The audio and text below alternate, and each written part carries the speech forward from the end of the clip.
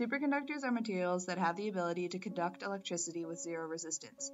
Superconductors can be elements, alloys, compounds, and even non-stoichiometric ceramic materials.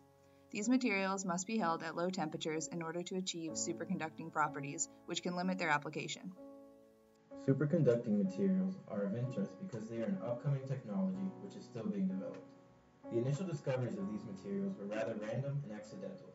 However, within the last 10 years, scientists and engineers have been able to harness the capabilities of these materials and produce important innovations such as maglev trains, MRI machines, and superconducting wire.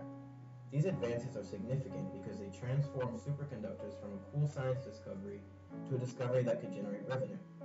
This changed the world's perspective on superconductivity.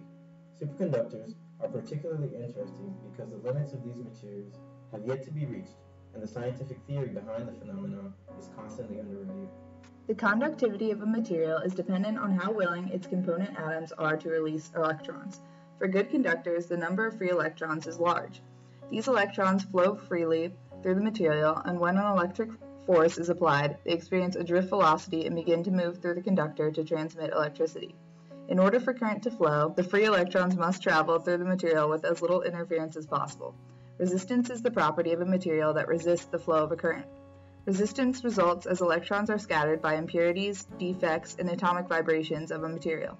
Due to a phenomenon known as Cooper pairing, superconductors do not experience resistance, and current will flow without interference perpetually. In order to get rid of resistance, superconductors are created at very low temperatures. Superconductors are materials with the ability to achieve a state of zero resistance at low temperatures. These materials can be categorized as either Type 1 or Type 2 superconductors.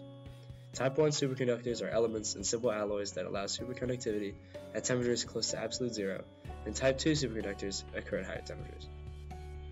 Type 1 superconductors can be explained using the BCS theory, which states that superconducting materials must undergo a phase transition, which occurs at a unique, critical temperature for each material. Superconductors achieve zero resistivity as electrons pair into Cooper pairs, which can behave differently than single electrons. Cooper pairs form when one electron attracts the positively charged atoms of the lattice, causing these atoms to congregate and create a local area of higher positive charge. This positive wake, left by the first electron, then attracts other nearby electrons and constitutes a pairing of these electrons. As multiple Cooper pairs are formed within the material, they merge into one quantum wave that fills the entire material. The energy to disrupt this wave and break any pair of electrons will then be related to the energy required to break all of the pairs in the wave, and therefore the attributes of a material that typically cause resistance will not be strong enough to affect the current of the quantum wave as a whole. As a result, resistance has disappeared.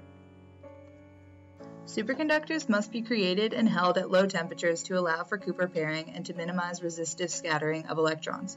At low temperatures, the energy of the conductor's atoms will be reduced, and thereby the amplitude of atomic vibrations will decrease as well. This decreases the chance of the electron being impeded by an atomic lattice. Low temperatures also reduce the number of defects, for example vacancies, in the material, so electrons would experience fewer obstacles as current flows. Finally, low temperatures allow Cooper pairs to form and remain intact. At high temperatures, the atomic vibration of the lattice prevents the deformation necessary to form Cooper pairs. A process that can be used on materials to form superconductors is called the powder and tube process, which is seen here. This process is used to produce strong, uniform, long-length conductors. In this video, the process begins with magnesium dibromide powder, which undergoes extensive heat treatment. The wire is then formed using rollers, which then elongate the wire so it can be cut to equal lengths. They are then packed together in a metal tube, elongated again, and finally undergo one more heat treatment, which enhances the superconducting properties. As described by researchers at the Cavendish Laboratory at Cambridge University, the structure of magnesium dibromide after it has been processed into superconductive wire can best be described as magnesium layers sandwiched in between hexagonal layers of boron. Researchers at institutions across the world are still working on fully understanding how processes such as the powder and tube process produce superconductive properties in these materials. Type 2 superconductor is characterized by the formation of magnetic vortices in an applied magnetic field. Type 2 superconductors cannot be explained by BCS theory. Type 2 superconductors have a much higher critical magnetic field. They usually exist in a mixed state or normal and superconducting regions. This is sometimes called a work state. Because vortices of superconducting currents surround filaments or cores of normal material, this allows magnetic field penetration. As their critical temperature is approached, the normal cores are more closely packed and eventually overlap as the superconducting state is lost.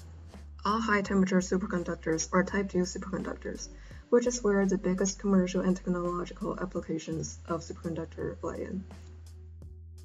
One important application of high-temperature superconducting wires is the transmission lines. The transmission over long distances creates power losses. The major part of the energy losses come from Joule effect in transformers and power lines. The energy is lost as heat in the conductors. It is possible to calculate what this means in dollar terms by looking at the difference between the amount of electricity generation and the amount actually sold at a retail level. According to data from the Energy Information Administration, transmission and distribution losses amounted to 239 million megawatt-hours, or 6.1% of the net generation. Multiplying that number by the national average retail price of electricity, we can estimate those losses came at a cost to the U.S. economy of just under $19.5 billion. Superconducting wires can improve this process to a great extent. Disadvantages of superconducting wires include the cost of refrigeration of the wires to superconducting temperatures, the danger of the wires quenching, the inferior mechanical properties of some superconductors, and the cost of wire materials and construction. To make a superconducting cable, liquid nitrogen has to circulate through a closed loop that runs into the cable, back out, and then around again. Nitrogen is plentiful, cheap, and environmentally friendly, and despite all this, it will be too costly for commercial applications, as the cooling with the liquid nitrogen has various drawbacks and high cost.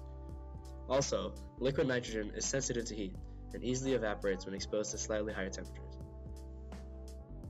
Superconducting materials at or near liquid nitrogen temperatures have the ability to conduct electricity with near zero resistance.